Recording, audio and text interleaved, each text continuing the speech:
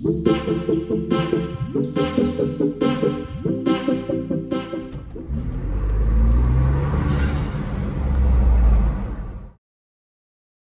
everyone, another video here. This is actually going to be on the Injen cold air intake. I previously did a video on the K&N. I decided to switch back to factory.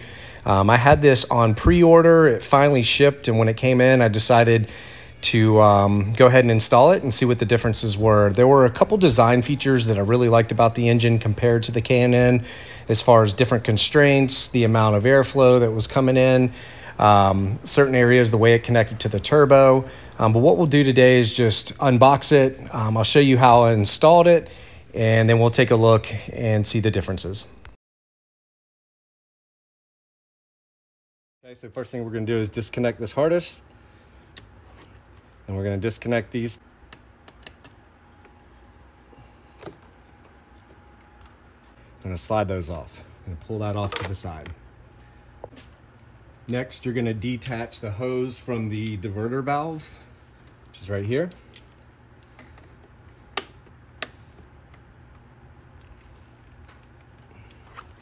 I'm actually going to, since I've already loosened this side, I think I'm going to do this one because I did this side on the K&N, so it's already, should be already loose.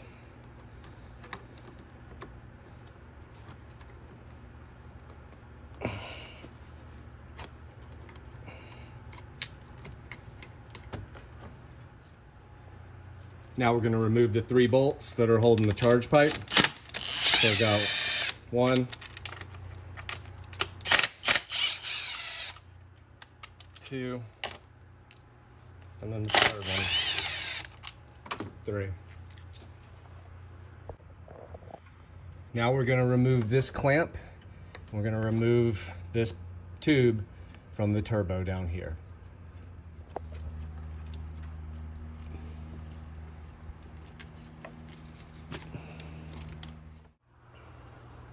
Okay, so I'm just going to use a screwdriver, pull out this. Should allow me to detach this pipe. Okay, next thing we're going to do is we're going to loosen this clamp.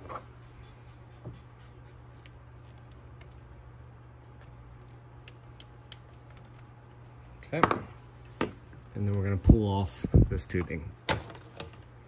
That releases this whole piece here. Okay, now this whole piece is free to swing around. Now we're over on the side with the battery. Come down to the intake tube, and you've got 2 lines that are coming here. You're just going to press in, for instance on this yellow piece, press in and pull these off, and then you've got another red one here, and you want to pull this one off as well. So for me, the one that had the red tab was a little tricky. There's a white button on the bottom. So they want us to remove this pipe. So this pipe goes down here, and then way down here, I don't know if we can get in there and see that. Yep, right down there is a screw on this side, and they say that we can access that through the wheel well. So I'd come down through here, and you can see it right here. So this tube, we want to loosen this, and then we'll be able to pull that out.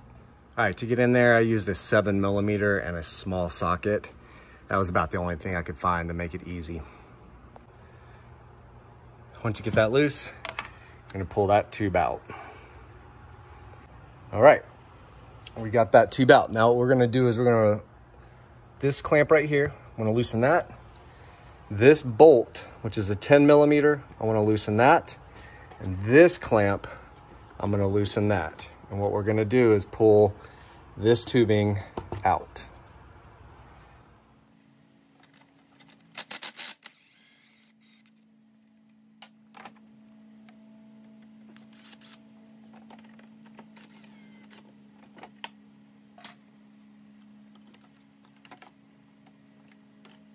Now we just pulled that off. Now they want us to remove the bolt holding the driver's side intake tube that's attached to the engine. So when we come down in here, we're wanting to get that bolt right, let's see if you can see this, coming down right here. That bolt. That's what's holding this housing on. And it is a 5/16. And you may be able to reach it through the wheel well. I'm just gonna use a socket wrench and try to get in there and loosen that up. Okay, so Injen provides this tool in the kit. And the reason is, you've got this where there's orange and black little fitting right here. You're gonna use this tool, you're gonna slide it over, line it up, and this is gonna allow you to take that part off. To get that piece off down here using that tool, I'm gonna go ahead and loosen this clamp over here and pull this assembly up and off so it'll be easier to access. So I've already loosened that clamp. Now what I wanna do is just pull this off, and I should be able to pull this whole assembly up, okay? And that'll help me get access to here. For this to work, you've got to line up these tabs. So you see these two tabs? You're going to make sure this tool, there's two little tabs on the bottom of this. So what you're gonna do is line those up, press this in, and then you're gonna be able to pull this out. It'll kind of look like this, and then I'm gonna press that down into here, and when I do, I can pull this whole housing up and out. Now we're gonna remove this little clip. Simply pry something under it.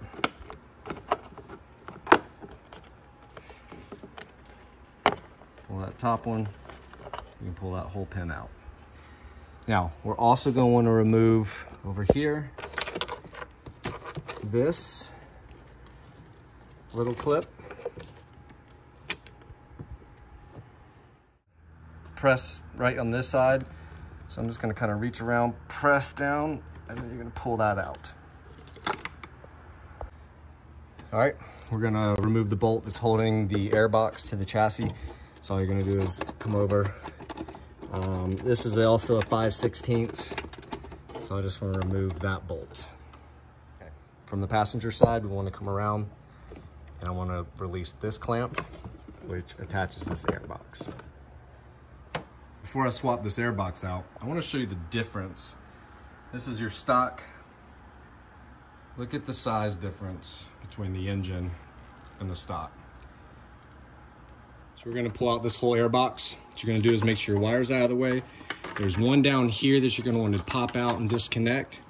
And we're just gonna reach underneath, lift up, and you'll feel it pop. And then you can pull this whole housing. You had one that was attached to here. You're gonna wanna make sure that you remove that one.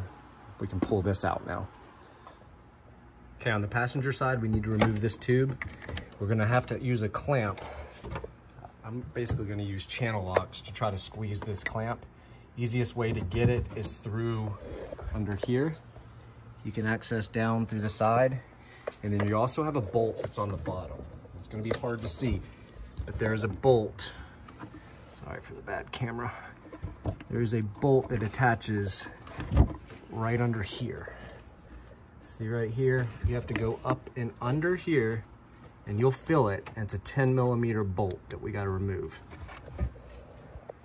Here, what I'm gonna try to do is I need to squeeze this and this together. So I wanna bring those together. That'll release this. I can pull this pipe off the turbo.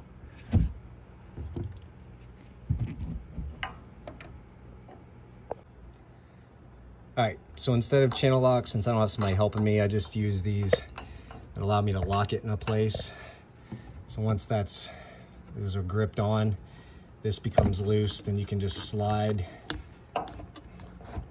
this off of the turbo. Okay, so now I'm just gonna pull this out. And these are the little vice grips that I use to keep tension on that. And we'll pull that out. Okay, now we're gonna pull out this grommet, and I wanna take it off of the stock airbox, and we're gonna put it on over here on the Injen. This is kind of cool. So this cutout right here, it's going to go up against the side of the car. It'll be blocked.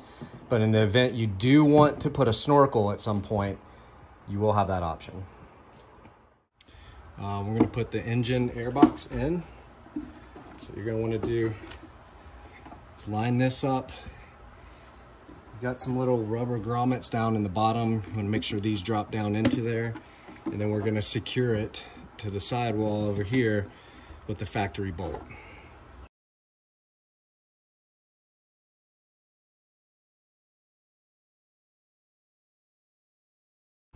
Okay, so we drop the air box into place. Now we're gonna put the bolt over here on the side to keep it locked in. Okay, we got the bolt going in through here, attached to the sidewall. Next, you're gonna put your push pin, put that back into place. And now what we're gonna do is we're gonna put the filter. It says to slide it in, turn it a quarter turn to lock it into place. All right, so what we're gonna do is I'm gonna take this tube, take this little grommet that they said, this little rubber piece, and we're gonna place it on here using these tiny little screws that came in the pack. Okay, now we're gonna pull the sensor out. So I'm gonna turn it counterclockwise, and then we wanna pull that out of the grommet. Be careful with this piece. Okay, now you're gonna wanna take your sensor, and it's gonna go right in here. And when it's finished, it should look like that. Now we're gonna take the 2 to 3 inch, it's X3255. This is gonna connect down on the turbo. So right there, we're gonna put the small end and attach it with the clamp. Make sure you've got good access to this, and we're gonna just hook that down there. Now we're gonna put this tube first into the hose on the turbo down there, and then we're gonna connect this to the airbox. So we've got it connected to the turbo. We've got it now connected, sorry for the sun, to this hose. Then we clamped it to the black hose. Now all we have to do is attach here to the airbox and tighten this clamp. Next we need to take, this is the factory piece. We want to take this rubber grommet out of here, and I want to put it on the new tube. So here's the tube, and I want to put that rubber grommet there.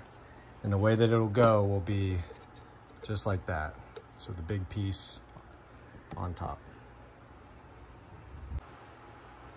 Okay, so I've got that grommet out, and now I'm just going to place it in there. Next, we're going to take this, and we're going to want to put this piece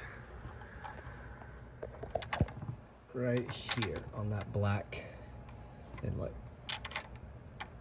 Next, we took the hump hose and connected these two. So I put the bracket on, or the clamp on this side, one on this side, connected this to the piece that they provided. This will then connect down and drop into the little hose hump that we just put down here. So we've got that tube coming around, connected down here with the clamp. I connected the orange back to this top inlet, and then I also connect the yellow to this one. What we're also going to need to do is make sure we connect the orange to that piece right there. All right, we'll come over here. Now we're going to connect the IAT sensor. So you just want to come in and snap that back into place. Pull your wires around. We can go ahead and connect these. And we're going to put these back into place. We're going to connect our vibra mounts. We've got one right here in the front that we're going to connect. Okay, I'm going to screw that one down, and then I've got another one of these. They're going to go right back here. So now we're gonna install the driver's side charge pipe, which is gonna connect down, show you guys, down there. So we're gonna drop this back down onto that. We're gonna connect this back to here. Okay, we dropped that tube in there. There's a little piece that sticks out and goes into that little rubber grommet. Connected our hoses back to this pipe. Now we're gonna connect this to here and this back into there. Don't forget to tighten this one though, and you're gonna probably have to tighten that through the wheel well. So make sure you tighten this right there. And again, I'm using a 7mm socket. Okay, again, we tighten that, drop that back into place and push those in. We hook this pipe goes over that adapter that we put on.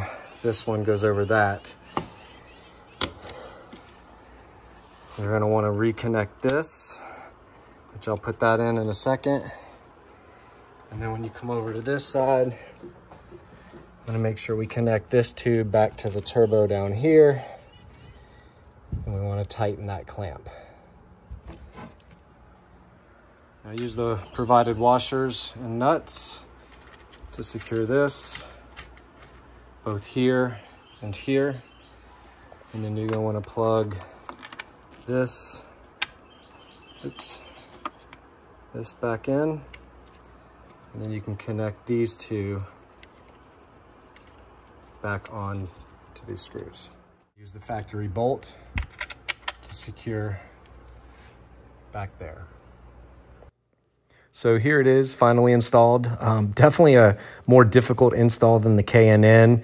It took a little bit more time, but overall I'm very happy. Feel like I'm definitely getting more airflow going to the turbos.